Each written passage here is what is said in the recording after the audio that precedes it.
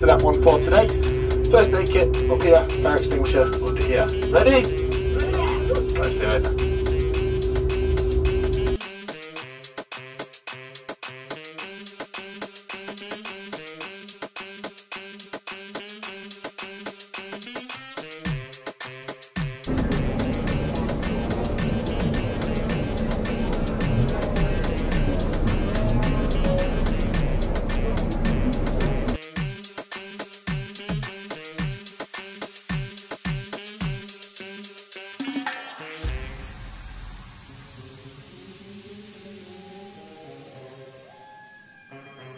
Most of it off to the side, creating a pattern similar to the one that forms if you were to drag your foot through the sand at the beach. That is how we get these massive piles of loose rock and dirt that you see all around us. These large piles of loose rock and dirt are called moraine, with moraine being a French word that loosely translates to right now, all the way to that ridge over there, without going downhill, because the entire valley was full of ice.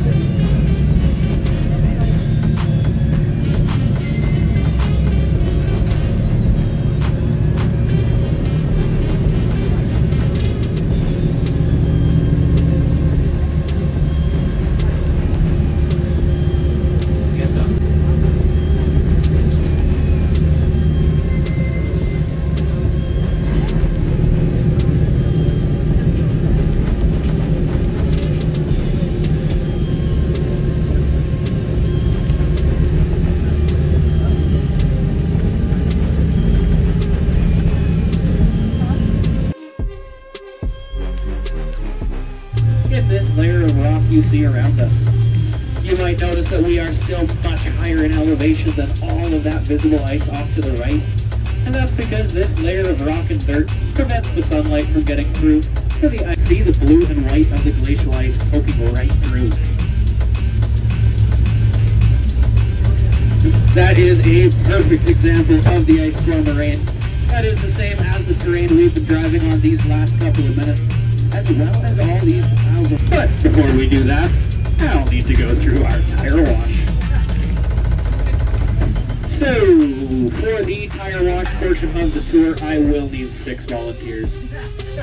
Before we go out on the ice road though, does anyone have a guess why we might want to do this and that we do it? Is because we don't want to drag any dirt out onto the ice road.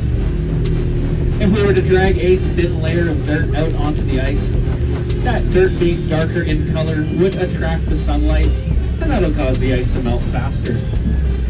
This has a very similar effect to wearing a black t-shirt on a hot sunny day. Another thing that causes this same